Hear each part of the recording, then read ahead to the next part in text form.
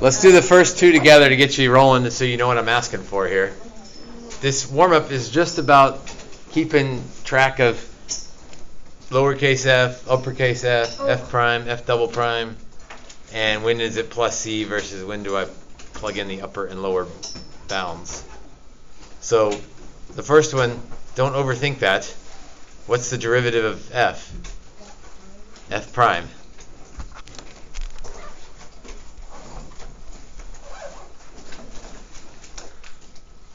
The second one, what's the antiderivative of f prime?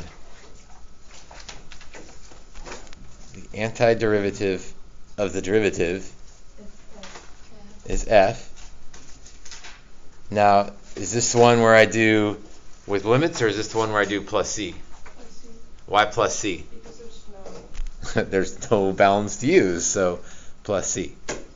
If there were bounds, then it would be, f of b minus f of a. All right, try the next four. So the big thing is this uppercase f that we've added to sort of our list of derivatives. Like before yesterday, we just had f prime, f double prime, and I guess we could keep going forever. At some point, we just switched to writing numbers up there instead of hash marks. But we added this uppercase f so that we could integrate f and have something to call it. Otherwise, we didn't know what to call it. So the integral of lowercase f is uppercase f.